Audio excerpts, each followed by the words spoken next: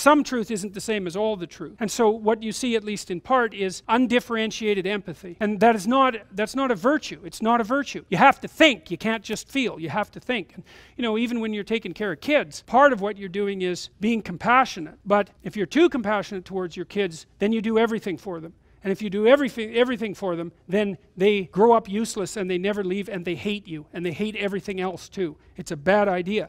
And so you use compassion judiciously. You know, there's a rule if you're working in a place like a nursing home.